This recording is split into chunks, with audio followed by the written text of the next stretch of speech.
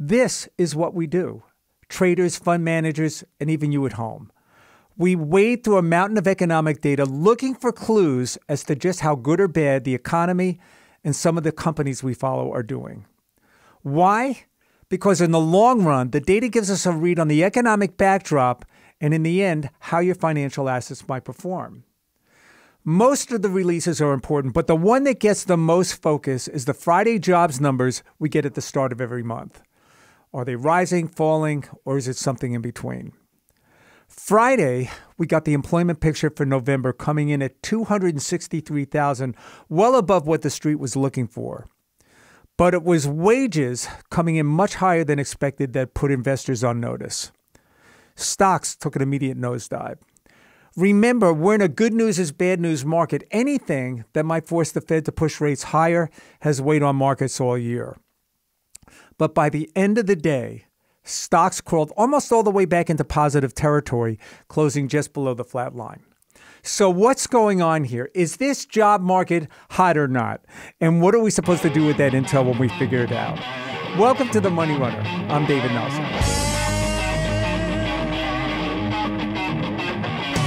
Let me say this right from the start.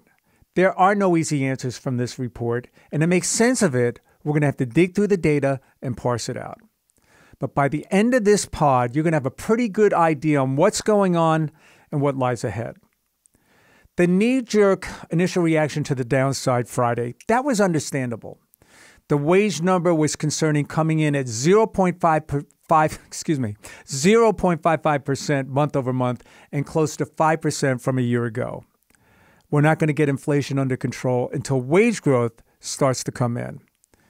We've all heard the stories about a lack of workers. The JOLTS report is a reminder of just how tight it is in certain industries. Yes, the number of job openings is heading lower, but there's still over 10 million jobs out there that need to be filled.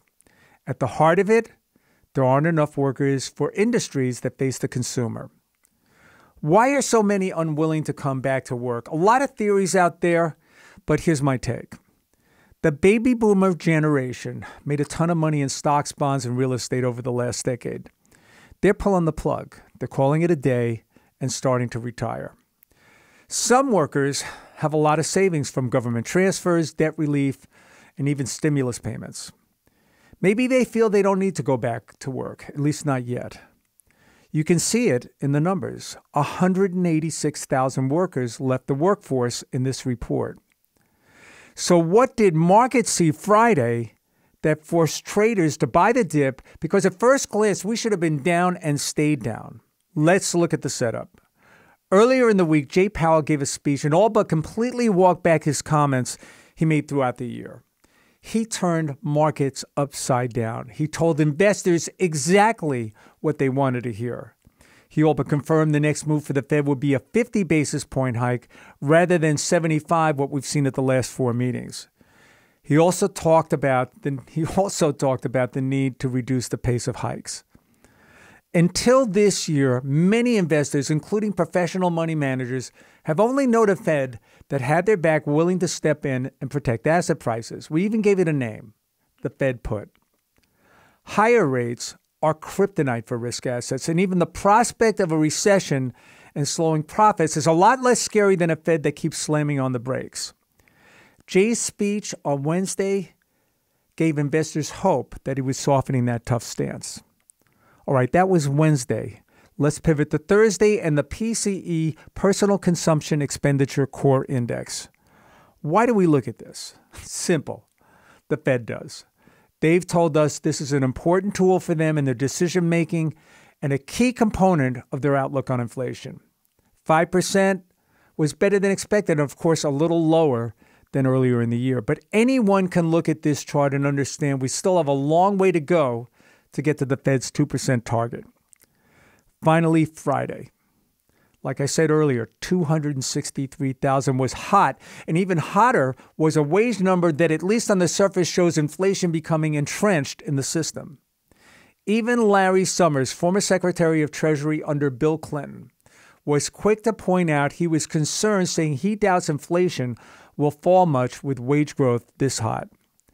Right after the release, 2-year yields spiked hard, a strong indication markets were going to walk back much of the gains from Jay's speech. As the day rolled on, yields came in, and like I said earlier, stocks drifted higher. So what's going on here? 10-year yields actually moved lower on the day, and the yield curve inversion is now close to the deepest this year. People, the way I see it, we're getting a recession. Put up the 2-year minus 10-year chart. I know this is kind of wonky, nerd-like data, but it tells a story. This is important intel. You can see that every time the spread between 2-year and 10-year yields goes negative, a recession follows. We're at the deepest spread since the early 1980s. If we don't get a recession next year, it will be the first time in a half century a yield curve this inverted got the prediction wrong. I know what you're thinking. How can I be talking about recession if the current jobs market is so strong? Well, dig deeper.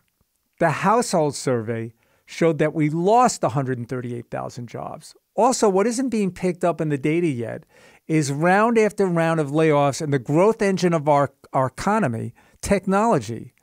Meta, 11,000.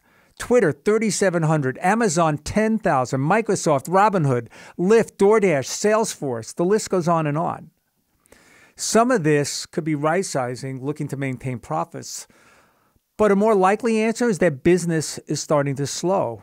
The most common thread from CEOs at cloud companies like Salesforce, Snowflake, Zscaler, and others, they're all seeing a slowdown. Take a look at a chart of the Wisdom Tree Cloud Computing Fund and put it up against the Technology ETF XLK and the S&P 500. Massive underperformance, and this was the secular growth engine of tech. Finally, we can't have a discussion about the economy without talking about the consumer.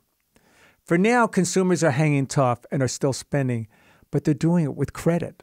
In September, revolving credit rose 12.9%. Sometime soon, as consumers approach that credit limit, they're going to pull back. I think the current strength in this market is that investors believe a coming recession will be mild and that the Fed will come to the rescue even if inflation is above trend. They are also convinced that higher rates are a much bigger burden than a few quarters of negative GDP. If you're shopping for a home, buying a car, starting a business, you know the pain of higher rates. You're living it right now. Recession? Well, it ain't here yet. We'll deal with that tomorrow. We're in a bad news is good news market, but at some point, bad news is going to be bad news. If you like today's pod, please hit subscribe. And if you need to get a message to me, send it to david@moneyrunnerpodcast.com. Thanks for joining me. I'm David Wilson.